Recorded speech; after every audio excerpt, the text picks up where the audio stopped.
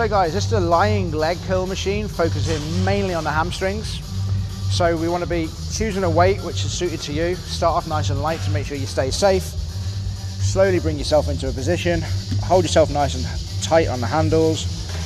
Squeeze all the way to your bum, all the way down. Nice and steady. 2 seconds up, 2 seconds down. So this is what this exercise wants to look like.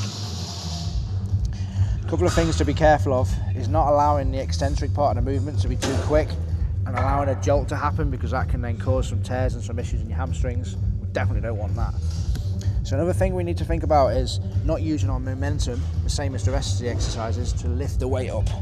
So we don't want to be squeezing like that. That's not a good thing. We want to be fixed in a good position, nice and central on the seat, and squeezing 2 seconds up, 2 seconds down, okay? So that's the lying leg curl, guys.